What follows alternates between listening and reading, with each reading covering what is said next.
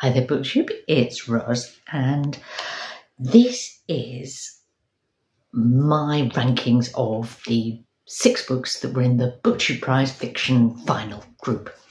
And I'm recording this early in September. By the time you see this, the results will be out, and I am all agog to know which of these 6 books gets bronze, silver, or gold.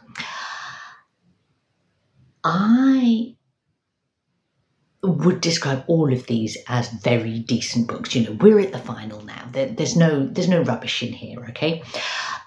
But for me, they fell very much into 2 halves. You know, there was 3 books that I could happily put in the sort of in the bottom half of my rankings, and 3 that I had to agonise over in terms of which would get first, second, third place in my personal ratings. But we'll see if the results match mine or are wildly different. So, down at number 6 is, as I say, not at all a bad book. Far from it. And that's The Rachel Incident by Caroline O'Donoghue. Now, this was deservedly a bestseller. It's an enormously enjoyable book. It's written with a really strong Irish voice. And that's, you know, not Dublin, not the sort of romantic west of coast or whatever. It's Cork, a kind of provincial port city in the south of Ireland. And that is where I think Caroline O'Donoghue is from. And there's a sort of, you know, I think she drew on her own life in writing this book. It's not her first novel. I think most of her previous work has been YA. This is a coming-of-age story. It's about Rachel, who's a rather kind of chaotic student, dealing with the fact that her parents are less well off than they were, because we're in 2008 or 2009, you know, when the Irish economy kind of went into free fall rather. And she has to work in a bookshop to pay her way as a student, and she meets there James, who becomes her gay best friend and housemate. It's a very funny book, almost farcical at times. It's a book about friendship, which is lovely. It's also, though, about what it was like being a young woman in Ireland in the sort of, 10, 15 years ago, because it's a time when, you know, society has changed. People, freed up a great deal. The sort of weight of the control of the church has shifted. And yet, still, things like abortion, things like being queer, were often, brushed under the carpet, needed to be kept hidden. You know, people would be in the closet or keeping secrets, and that made them vulnerable. So, and that kind of tension, I suppose, is what elevated the book for me from being just a sort of a funny coming of age story, and maybe, you know, a little bit kind of thickly or sugary sweet, and there's a thread of shame and bitterness in the story that kind of balances out the humour and the warmth. So, lovely book. Why is it number 6? Because, you know, it's great. I liked it. I enjoyed it, but it's not very memorable. You know, I have a feeling that in a year's time, if you say to me, "Oh, did you read The Rachel Incident?" it'll be like, "Oh, yes, I did. What was that one about?" Number 5 is a book that I almost liked less, but yet is more memorable, I think. And that's another Irish book, as it happens, The Bee Sting by Paul Murray. Now, this book was a bit of a critical triumph. Again, funnily enough, it's set in around, 2008, 2009, when the Irish economy was going pear-shaped. So it's the story of Dickie and his family, and Dickie is a car dealer, well off, but you know, he's going bust, and he's also experiencing blackmail. So, you know, everything's going even more pear-shaped for him than it is for the Irish economy as a whole. And he has to he's trying to keep this a secret, you know, secret's ongoing theme. Now, despite the fact that, you know, everyone and his uncle seems to have loved The Bee Sting, overall I didn't altogether find it satisfactory. But I could see the ambition, and I could see the quality, and you know, in parts it's exceptionally good. It's just I found it overly long, and you know, at times it just went off the boil for me, or became irritating. One of the strengths of it, I suppose, is that we get the different voices. You know, we have Dickie himself, you know, the car dealer going bust and with secrets and obsessions, as his world falls apart. We've got Imelda, his wife, on the surface, very glamorous and sort of sociable, underneath trying to deal with her really very difficult childhood and the sort of trauma that's left her with. We've got Cassie, their student daughter, who's trying to make her own life, you know, away at university and not get caught up in those sort of family dynamics. And their 12-year-old son, PJ, who's being bullied at school and is worried about his parents' marriage. And, you know, we hear from all four of them. And that, you know, that does work. But why does it irritate me at times? Because there's this kind of repeated pattern in the book of coincidence and, you know, a kind of a level of failure in mutual communication in this family that I just couldn't quite believe. And there's also this kind of repeated thing of building the tension, and then the thing that you're worried about sort of doesn't quite happen, or things don't quite turn out like that. I felt a bit manipulated by that. On the other hand, you know, it's a brilliant picture of a dysfunctional family and a really sort of tricky time for Ireland and, you know, in the economy. And, you know, so lots to like in it. It just wasn't. It's a book that I could, you know, I could see why others would love it, but it wasn't a success altogether for me. Book number 4 is another book that, if it had been a little bit shorter and tighter, might have been higher up the rankings for me. Yeah.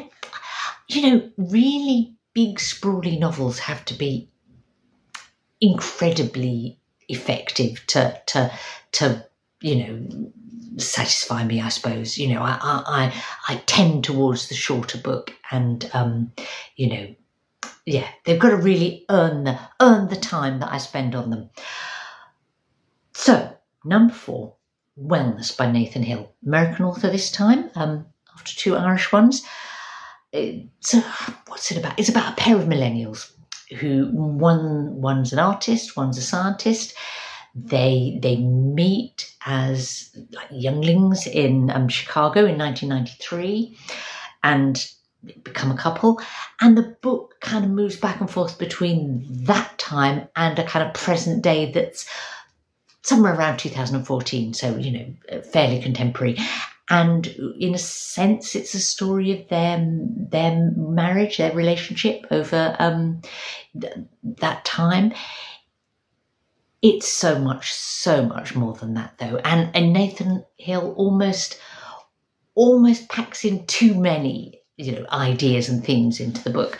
But some of them are really interesting, and he pulls off the sort of non-linear structure of the book really, really effectively, really confidently. So that's what kind of carried me along.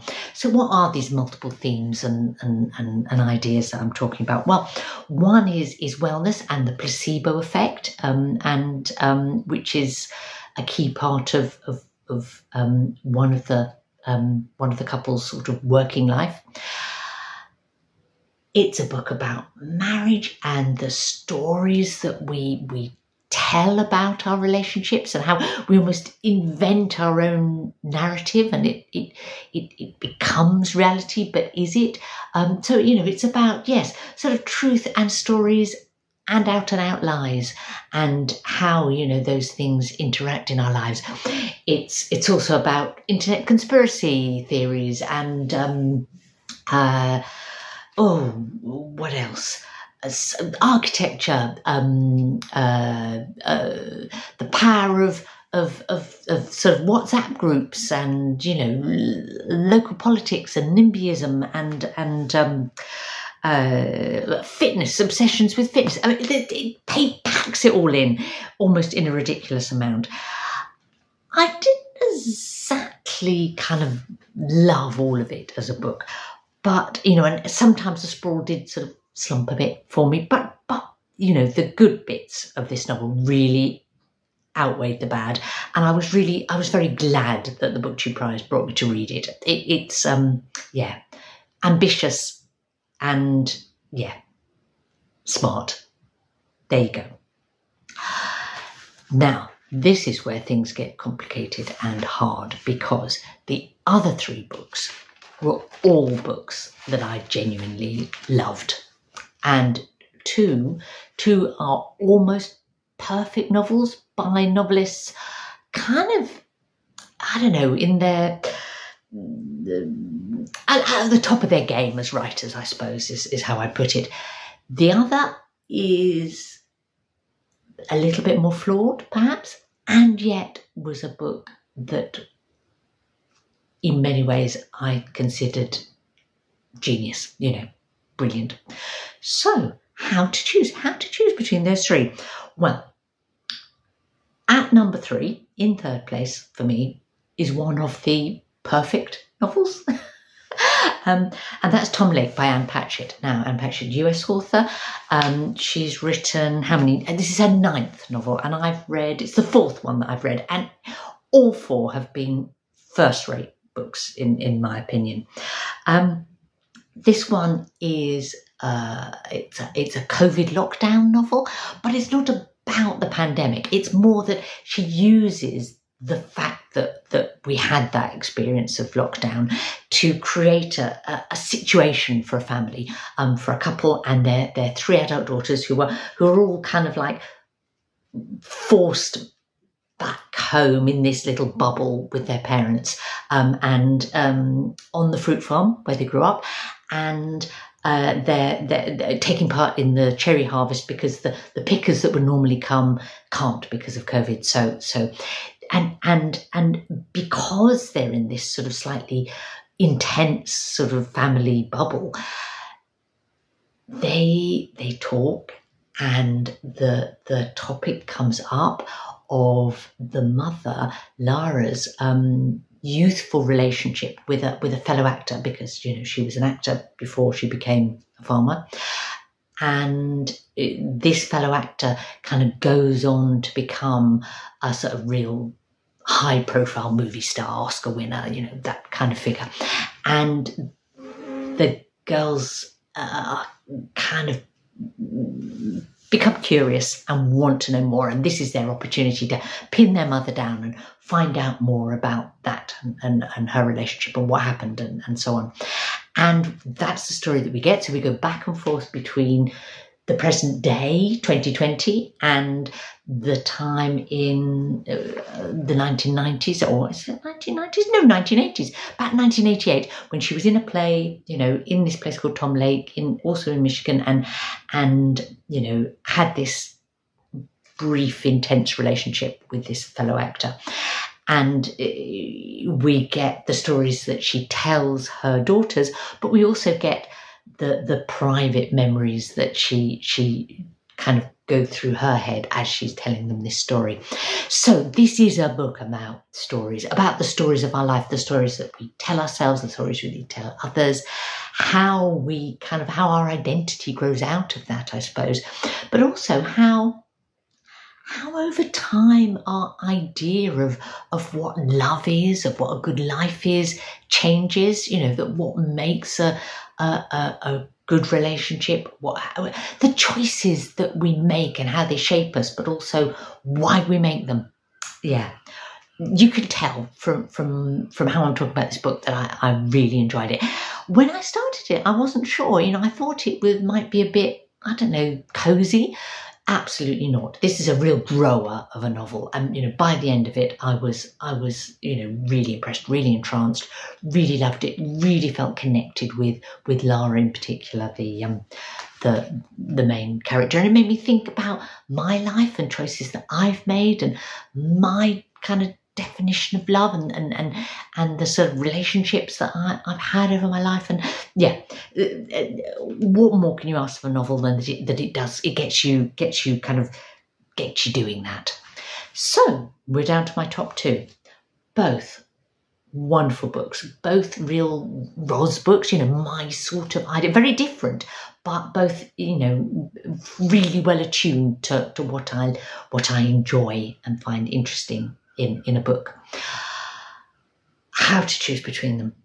In the end, I decided the only way to do it was to put as top of the pile the one of the two that I think, when I look back on 2024, which is the book that I will associate with this year, that I will remember, that was the year that I read this, which of them? And that's the one that I chose, which means that the utterly wonderful, tremendous, magic novel Northwoods by Daniel Mason is at number 2. It's his 5th book. He writes, 4th novel, and then he's also published a collection of short stories. He writes quite slowly, partly because he's busy with his day job as a psychiatrist, American writer. I've only read one of his other books, The Piano Tuner. That was brilliant too. Why do I love it so much?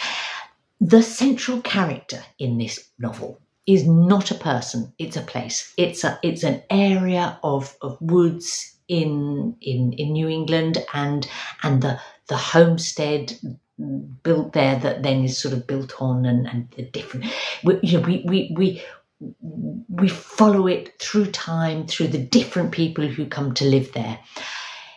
It starts with at the time when the first European settlers were moving in on that part of America,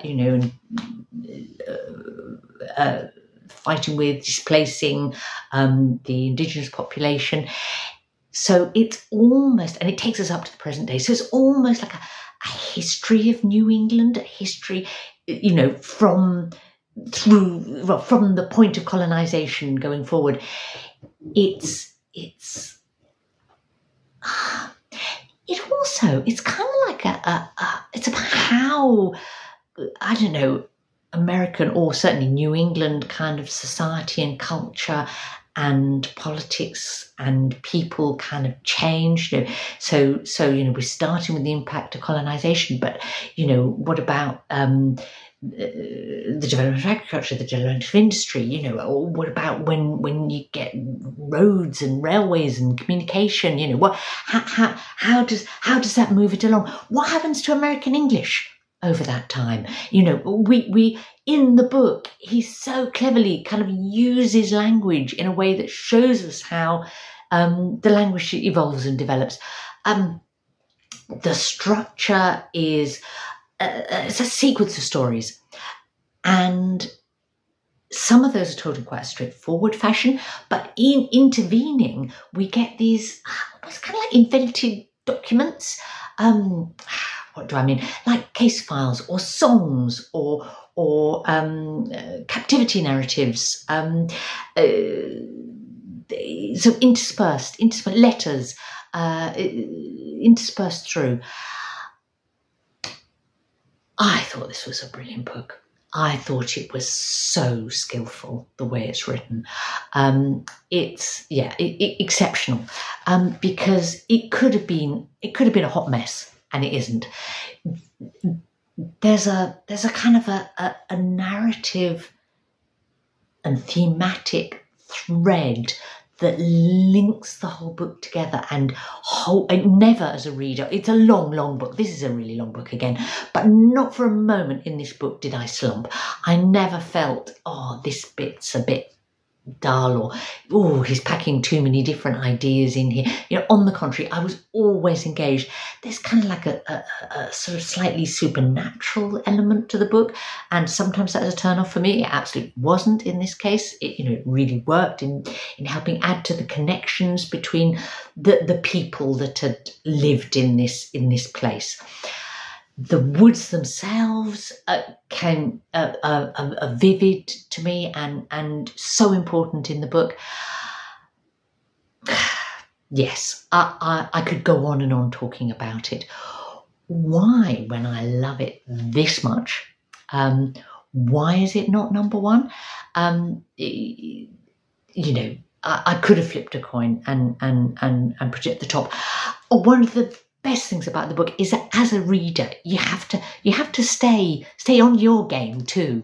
You have to pay attention and stay focused, because there are little callbacks, Easter eggs, some people would call them, I suppose, between, in the later parts of the book that take you back, connect to things earlier on that you could miss if you weren't giving the book that kind of attention. So 100% loved it, but I had to pick Enter Ghost by Isabella Hamad as my number one book in this BookTube final. Because why? Because when I look back on 2024, I absolutely think Enter Ghost is going to be the book that speaks to me of the year. Hamad is a British Palestinian author. And the book is set in Palestine, Israel-Palestine, and inevitably, although it's set in, what year? 2017, the story, you can't get away from current events as you're reading it. And so, inevitably that gives it a kind of added resonance, I suppose. And maybe that's one of the reasons why it gets top spot for me. What is the book? Sonia, the protagonist, is like Hamad, is a British Palestinian. She's an actress rather than a writer, and a little bit older than Hamad herself. And her career's in a little bit of a hiatus, and she decides to go and visit her sister, who lives in Haifa and works at an Israeli university. And their relationship is a little bit uneasy, perhaps, but she goes to stay.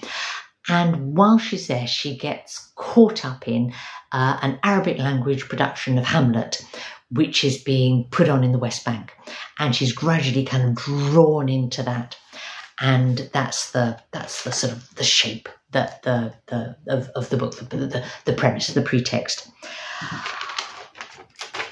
This is a book about divisions and connections, about borders and conflicts, but also about what draws us together, about belonging, I suppose, and identity. I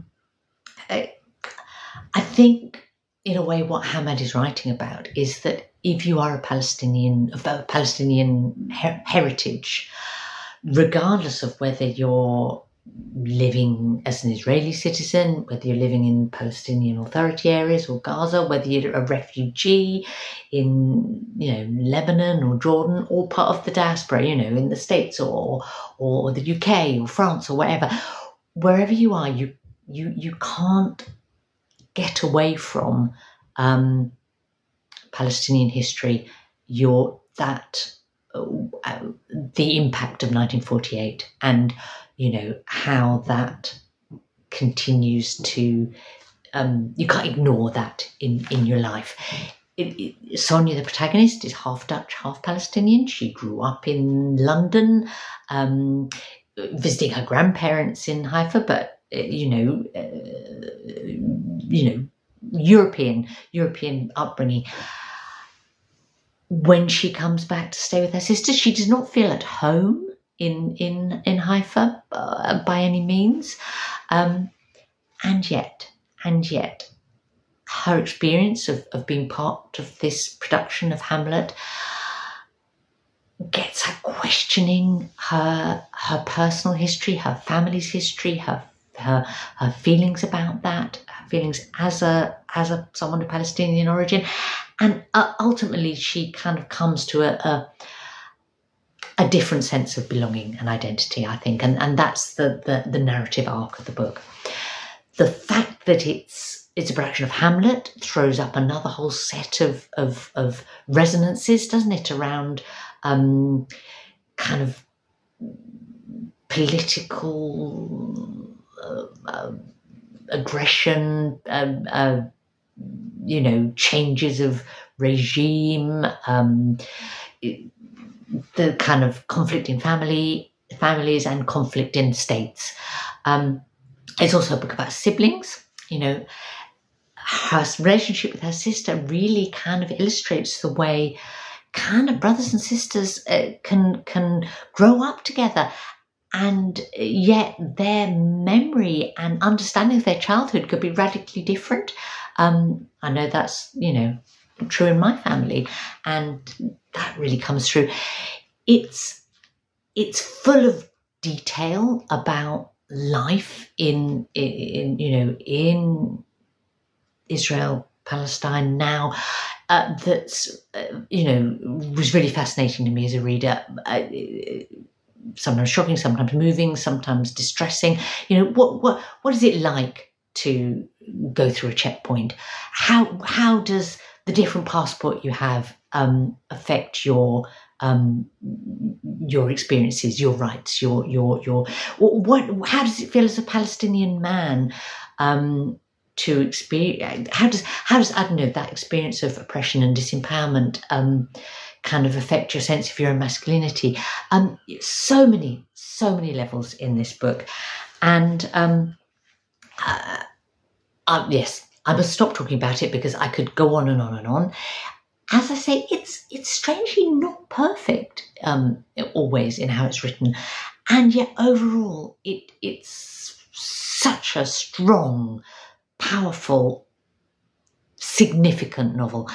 And I suppose ultimately it's about art and politics and how the relationship between the two, and what is the place of art and artists in a situation of conflict and war, and that was true in Shakespeare's day. That was an essential question, and it's an essential question now. And so that's why it's number one for me of these 6 wonderful novels. There we go. I shall stop there. I'm dying to find out the true result. You'll know by the time you watch this. But I would love your comments about any of these that you've read, and agree with me or disagree with me. That always brings me pleasure.